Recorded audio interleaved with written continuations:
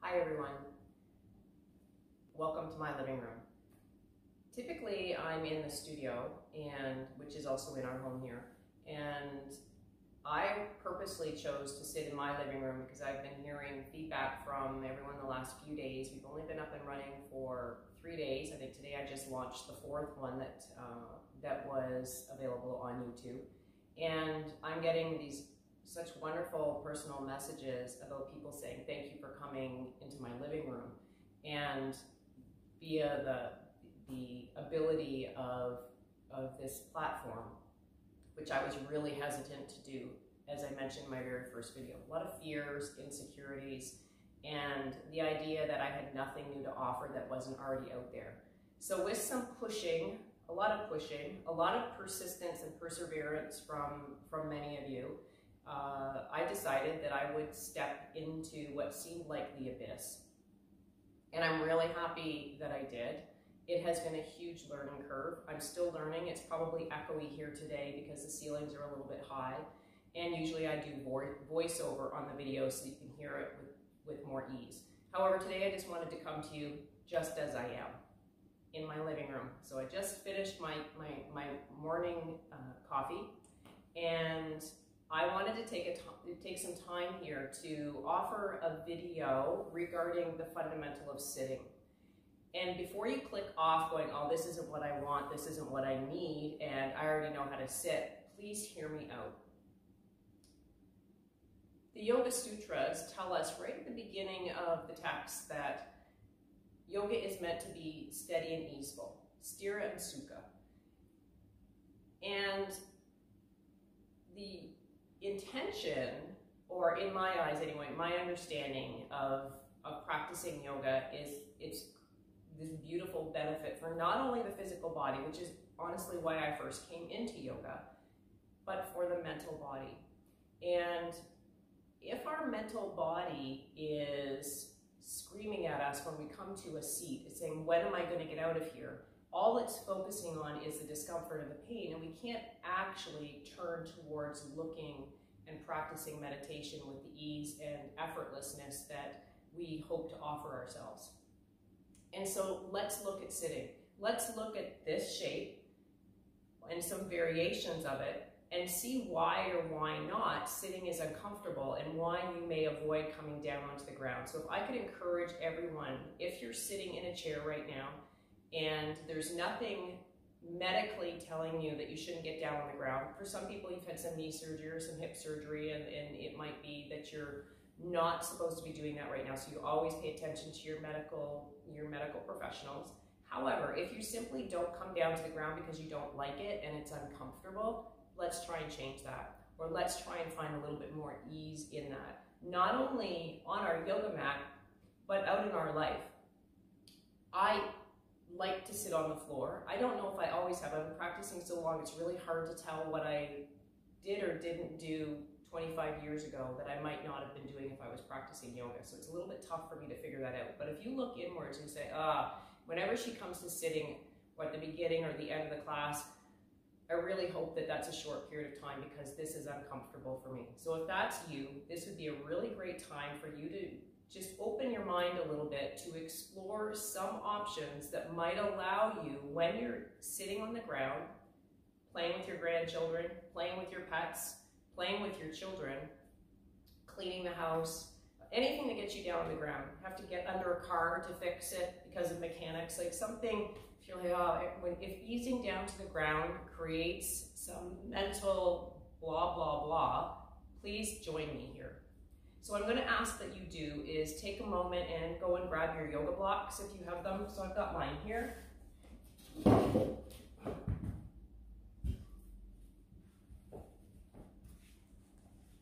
So I've got 2 yoga blocks. You might want 1 or you might want 2. If you don't have yoga blocks, get 2 firm books.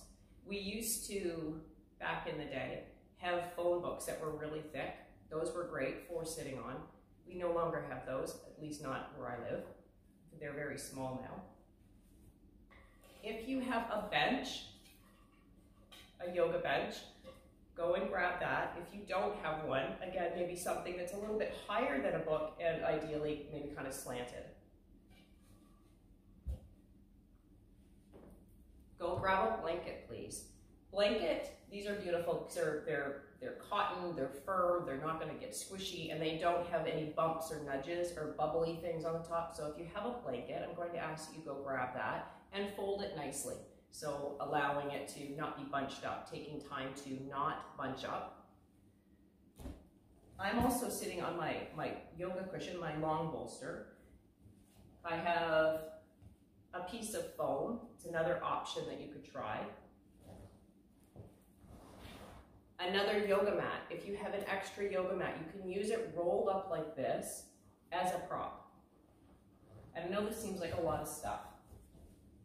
A few other things. So I have quite a variety of yoga props. This is a really nice one as well. So in terms of the way it's positioned for some hips. Smaller one yet.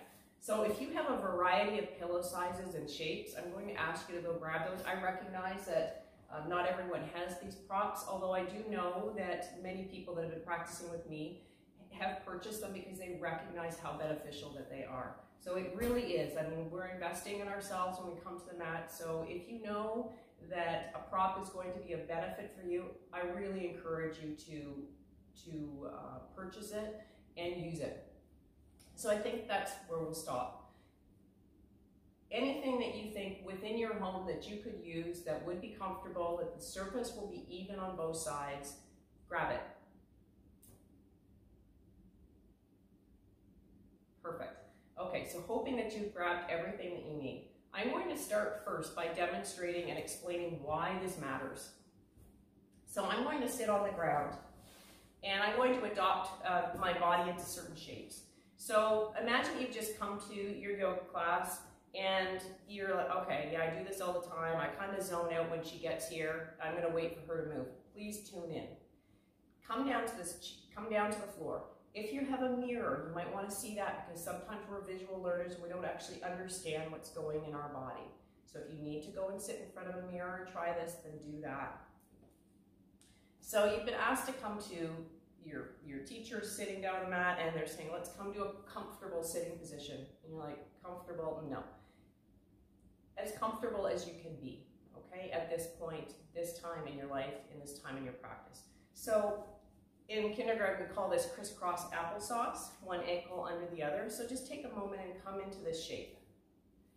If your shape looks like this, so I'm going to show this from the side. If you find that your knees are way up here and your back is screaming, this tells me what's going on here in your spine, that this isn't the most appropriate shape for you to take. So what can we do about this? Well, you could start by taking your blanket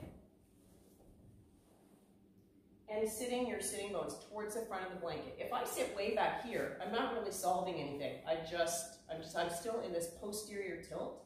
So we don't want to have a posterior tilt. So when we have this posterior tilt, we're rounding in our low back and not great. Our hip flexors are getting really tight. They're holding us here. The lower back is strained. And this is not a comfortable nor easeful way to sit, nor can it allow easeful or steady breathing. The chest is collapsed. So let's remedy it. What can I do besides just hurry that the teacher gets out of this? You can use blocks to help support so your hip flexors can be a little bit more relaxed.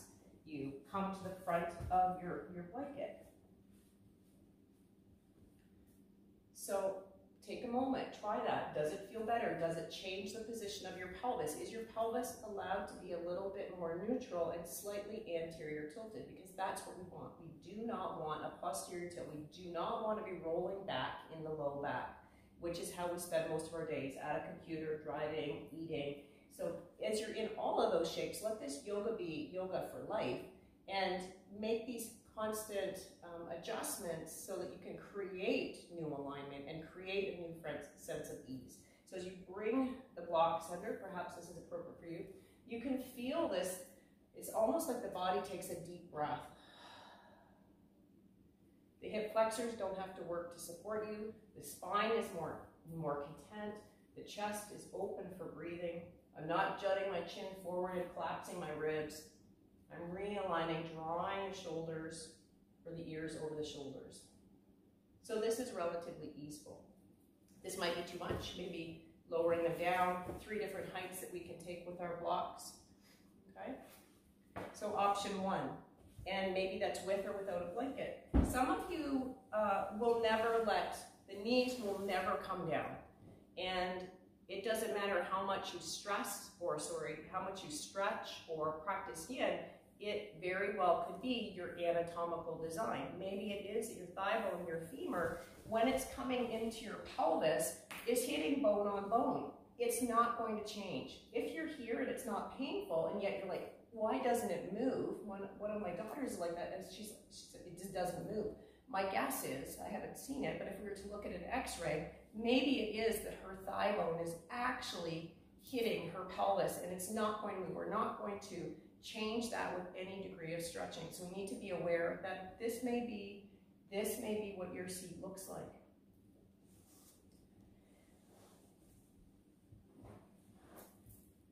My long rectangular bolster. This is my favorite go-to.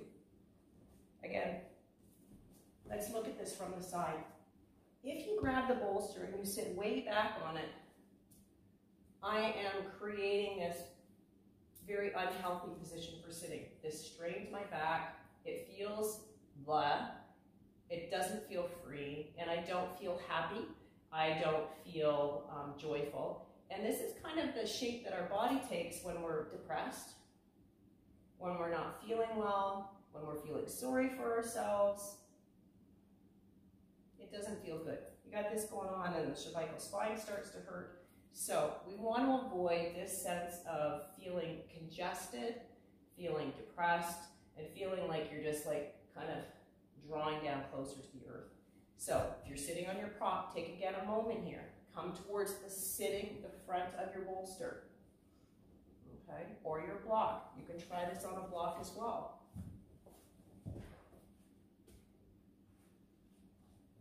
Let your sitting bones, fancy word, they're actually called ischial tuberosities, let them come off the front of whatever it is you're sitting on, so that you can come into more of a anterior tilt or neutral pelvis versus a posterior tilt.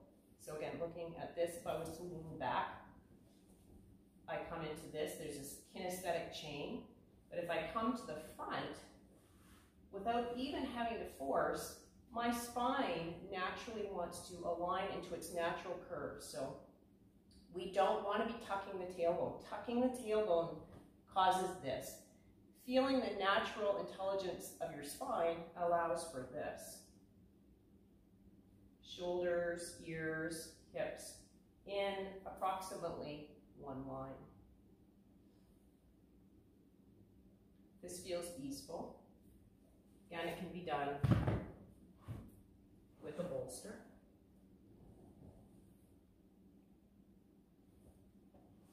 You can get bolsters that are shaped just for this purpose. The one that I mentioned, that actually tilts higher at the sitting bones and allows the thigh bones to rotate outwards.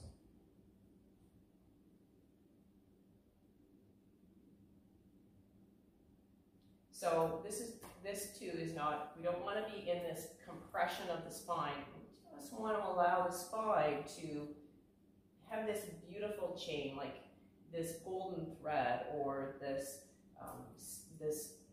if you think of your spine like a strand of pearls, and you know, if you kind of have a strand of pearls and it's opened up and you put some of it in the bottom of your hand, they bunch up. You don't want your pearls, your vertebra, to bunch up. You want them to create space throughout the length of the spine, all the way up until you reach your skull.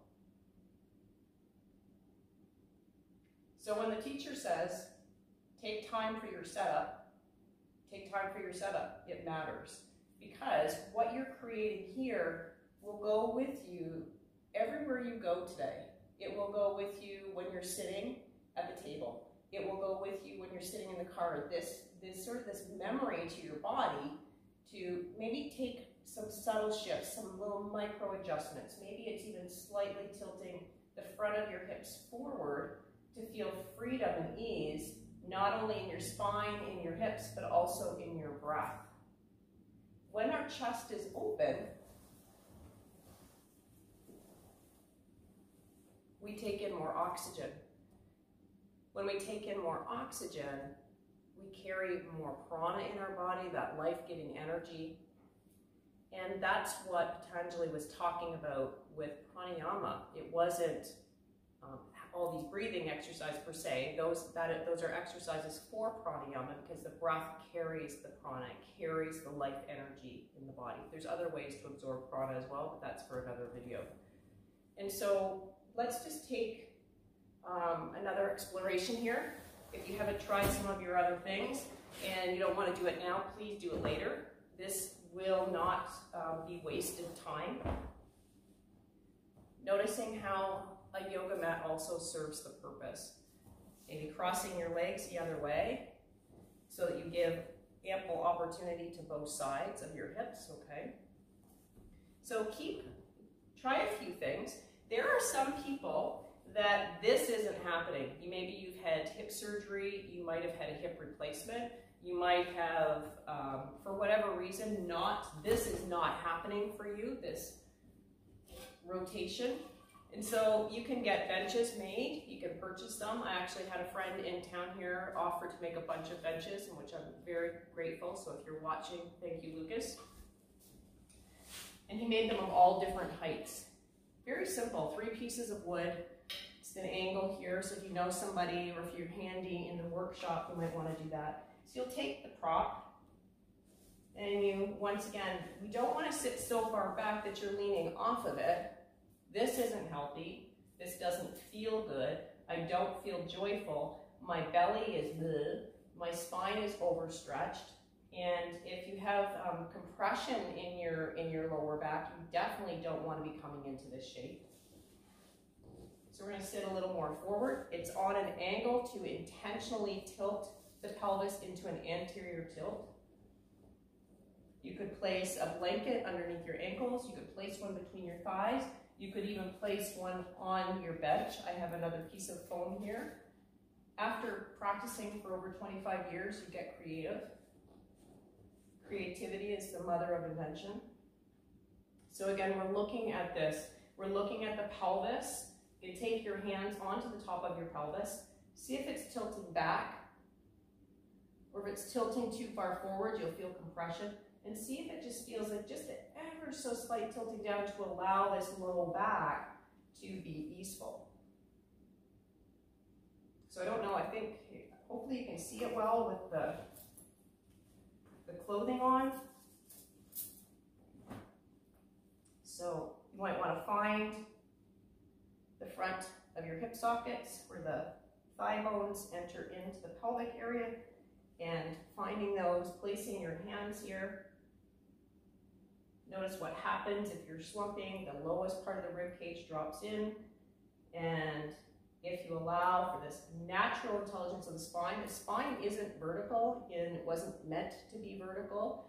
It's the trajectory of vertical, but it's not locked, it's not solid.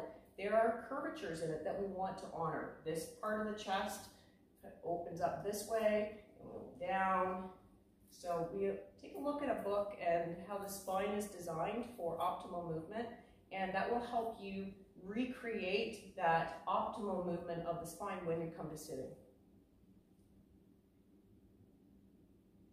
So that when we are in our seat and the teacher says it's time for meditation, your mind doesn't go, because of the physical part of it. It might be resistant because it's not used to practicing meditation. But at least we've reduced or taken out of it the component of the physical body. So a few more words regarding this. This alignment from your pelvis to your crown of your head is relative in any time that we're coming down to the mat in sitting with our glutes on the floor. So if you're coming into forward fold and you're rounding here, there could could be several things going on. What can you do to change this? You could take your blanket,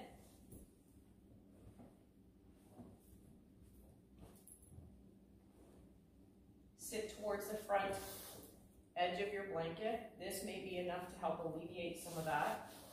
You can extend your legs from here. So again, playing with this position, anterior tilt, unless you've been told to come into a posterior tilt. Anterior tilt, very slight. There's other adjustments we can make with our lower legs, but right now we're working on the pelvis. If you need to bend your knees, that's okay too. I recently took a refresher course with a very well-known yoga teacher, and she's a yoga therapist, and she made the suggestion of sitting on the corners of things to allow, kind of like this bolster, to allow the thigh bones to drape off. And so if you come to the corner of your block, maybe try that. For me, it's uncomfortable. It hurts my tailbone. But you could explore that, maybe with the corner of a cushion, and see if that provides that freedom. Again, I really encourage this exploration to see which one creates that sense of freedom in your body. The fundamentals are important. I am going to continue to do the fundamentals so that when you're practicing, it's impossible when the yoga teacher is in front of you to cue absolutely everything. Plus, you wouldn't want to hear it. It would be blah, blah, blah, blah. You tune out. Sometimes I think I talk too much, but the feedback from people is that they really appreciate when I reference the anatomy piece of it, that they've had some major changes in their lives as a result. Not only what's happening in how they feel and how they breathe, but how they walk, how they function throughout the day, putting on their socks, bending over. Those day-to-day functions become more easeful because you've paid attention to how your body is when you're on the mat. So thank you for tuning in. I hope that you found some little tidbit here that was helpful. And again, I can't stress how important it is to really explore to feel which one feels better for you. Thank you.